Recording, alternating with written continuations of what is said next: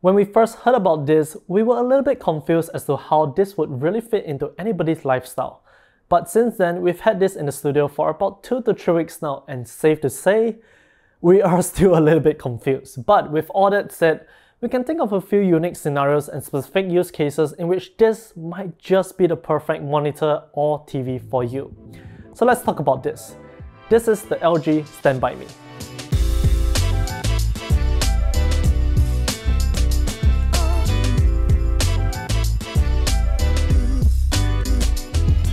In a nutshell, the LG StanByME is a 27-inch monitor that can be connected wirelessly and be used off the grid and basically positioned wherever you want it to be.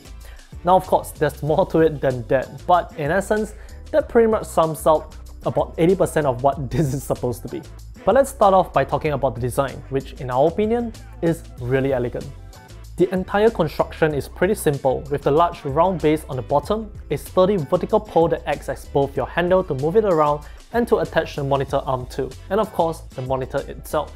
Additionally, everything is finished in a really soft looking cream color, which will easily complement any room and accentuate it. Speaking of the monitor itself, you have access to multiple adjustment options. You can rotate a full 180 degrees and use it in portrait mode. You can swivel up to 130 degrees, up to 50 degrees of tilt, and just about 20 centimeters in height adjustment. Moving on to the monitor itself, it's 27 inches as mentioned, utilizes an IPS panel, has a resolution of 1920 by 1080 running at 60Hz, fully touch capable, and supports quite a number of features found in LG's lineup of TVs such as image enhancing, AI upscaling, HDR10 Pro, HLG, filmmaker mode, and more. All of that is thanks to the inclusion of an A7 Gen 4 processor, which is basically the same processor that can be found on their A1 and B1 series of OLED TVs, just without the 4K moniker. Flip around to the back of the monitor, and this is where you'll find it fully covered in a soft touch fabric material, which not only gives it a bit of character, but also being quite practical as well, as this is where you'll find the speakers. It's a 2.0 sound system that's capable of 10 watts of power. Now 10 watts does not sound like a lot, but we assure you that this thing can get plenty loud and easily fill a large room, but more on that later. There are still a couple of physical ports despite the wireless nature of this device. Underneath the soft tab will house a HDMI 1.4 port and a standard size USB port. Along the back edge is also where you'll find the NFC logo, which will allow you to wirelessly mirror content from any other device. Now it also does come with a remote, which really makes it like a small TV, so this is going to prove handy if you're not near it to utilize the touchscreen, but if say the remote isn't near you, you can also still adjust simple functions like volume via the back. But now back to the display itself, and this is where things start to blur between monitor and TV, because unlike any other monitor, this is going to run on WebOS Smart, which is basically the same software that you will find on LG TVs. The main homepage is going to be quite simplistic in nature. Right off the bat, you can access your favorite apps such as Netflix, HBO Go, YouTube, Spotify, Twitch, and much more. All this come preloaded, and arguably, it's probably going to be your main use of this device. You will also be able to easily toggle AirPlay, HDMI or USB input, and you can easily see the time, the weather, temperature, and more. We would say that the overall software experience is pretty intuitive, whether you're just using the touchscreen alone or perhaps you're using the remote. But all in all, if you're used to any of LG TVs, this should feel right at home. As for the image quality itself, this isn't the best out there, but it's definitely good enough. For a start, it's 1080p, which isn't that fancy a resolution at 27 inches, especially when you consider monitors out there that have 1440p or 4K resolutions at the exact same screen size. But if you think about the use case of this monitor, it's actually plenty to work around with. Most of the time, you would simply be streaming Spotify to it to listen to music, or perhaps mostly binging on YouTube or Netflix and the like. So in all those scenarios, you would mainly be just viewing content, and in that regard, 1080p is honestly pretty fine. Colors are great and vibrant as expected from an IPS panel, and it does also get plenty bright, perfectly usable in a large living room. Again, for its main use cases and the average viewing distance, 1080p is not too bad. We then come to the main advantage that this has over other monitors out there, the speaker system. As we have shared earlier, this is just a 2-channel setup capable of 10 watts of power, and it will support a variety of audio codecs wirelessly. The speakers on this are honestly really amazing.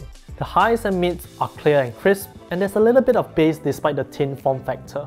If you turn it up to a moderate volume for casual listening, it does fill a large living room relatively well and sounds comfortable in the sense that it's kind of like listening to music in a cafe.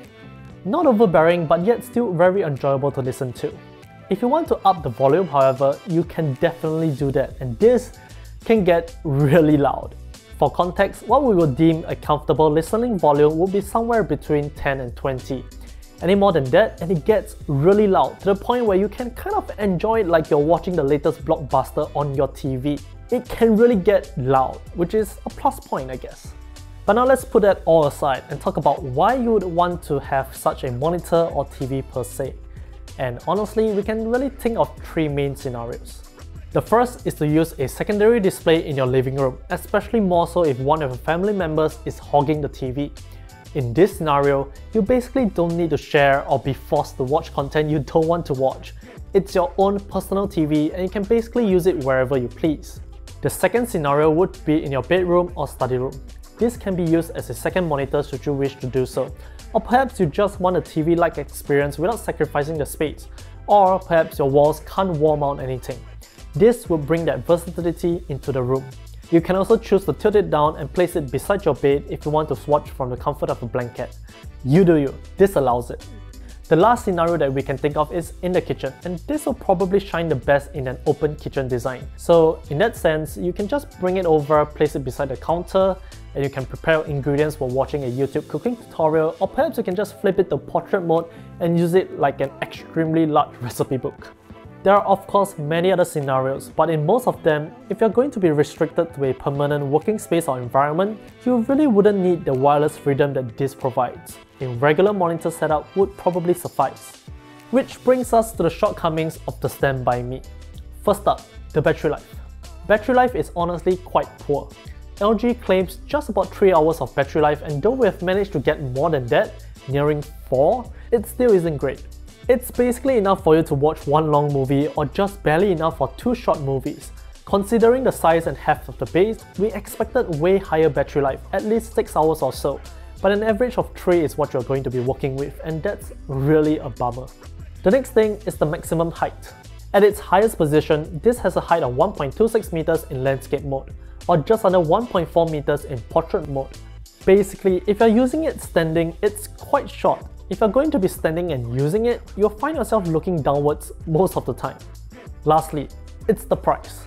Believe it or not, the StanByMe retails for just under 1800 Singapore dollars, which translates to roughly 1300 US dollars. That is a lot of cash, no two ways about it. For that same amount of money, you can get a 55-inch 4K TV from LG themselves, or add a little bit more and you can get a slightly larger 65-inch 4K or upgrade to a 55-inch 4K OLED, again from LG themselves. If you talk about other brands, you can get multiple TVs even. And if you compare to monitors, you can easily get really high refresh rate monitors at 1080p for half the price, or up the resolution to 1440p while still enjoying high refresh rate, or even get 4K. But of course, none of what we have mentioned can be used wirelessly or work off the grid and can't be placed wherever you want it to be, unlike this. So this is unique in that sense. But even so, for what this offers, the price is definitely still quite steep. You would say that a price of roughly 1300 Singapore dollars, which translates to roughly 900 to 1000 US dollars, would be definitely much more appealing. But it is what it is. To end it off, it really depends on what you're looking for. We do quite like it and definitely enjoyed it, but just understand that the LG StanByMe, while pretty impressive, is still going to be quite the purchase. In any case, if you have any questions, let us know in the comment section down below. And if you would like to, do check out the affiliate links in the description as well. If you do, thanks for the support. Don't forget to like this video, subscribe to us on YouTube, follow us on Facebook, Twitter, Instagram and TikTok. Till the next one. See ya!